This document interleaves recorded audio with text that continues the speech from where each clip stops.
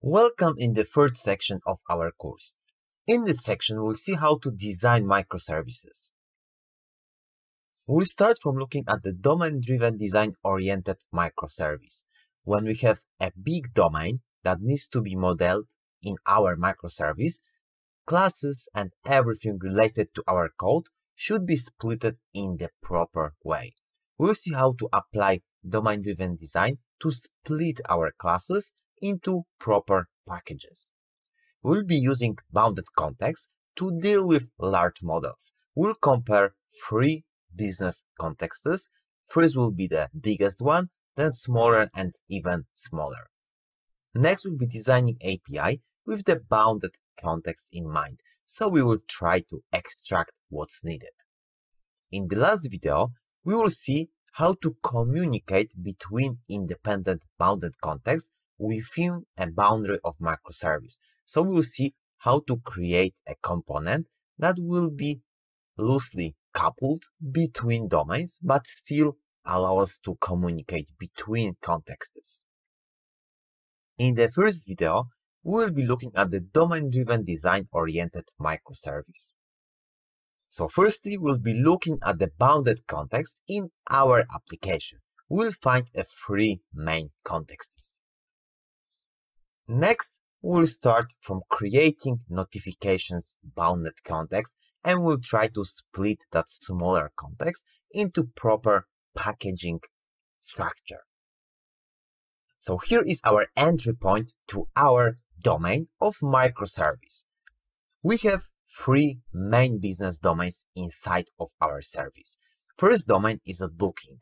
Booking has a lot of components. We will be looking at this domain in the next video, but let's right now focus on the bigger picture and then we'll go into notifications. Next domain is destinations. So this is a second domain of our microservice that allows us to search for destinations. Also, it will be a separate video on that domain. Next, we have a component event path, but also this will be in the last video because this is a package that allows us to communicate between bounded contexts. And finally, we have notifications bounded context. This is a bounded context that encapsulates everything related to notifications from our microservice. So let's go deeper into that package.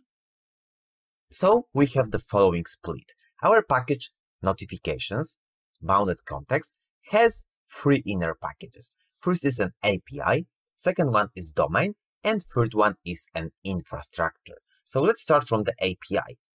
API is just a controller. So this is an entry point to our domain. So if you want to interact with the notification bounded context, we should go through API. API is just a notification controller that allows us to send message to the topic greeting, and this is mapped to travel at. But this is a detailed implementation. We don't need to care about it right now. Second package is domain. Domain has everything that is domain specific, but those are only simple POJO objects or entities. In this example, first you have hello message. This is a data transfer object that is used within notifications bounded context. Second class is also DTO. This is travel added notification. So this is a thing that is sent from the API to end user and back again. So those objects will be used to interact with our notifications bounded context. Last package that is crucial because it has everything that glues together our application is the infrastructure package. Inside of the infrastructure, we have a framework specific logic. So in this example, we have WebSocket config. So here is the internal package to our application. Classes within infrastructure should not be directly accessed by other domain contexts. In this example, this is a WebSocket config that is specific to framework. So in theory, we should be able to switch that with other framework, and our domain and API should stay the same. So domain and API should be framework agnostic. in the ideal world. Sometimes we need to trade off and sacrifice that for the better code structure. But infrastructure is a key component for a specific framework. So if you want to supply implementation for a Spring framework or Java Enterprise Edition, we will have built things in the infrastructure, and they both should implement some kind of interface.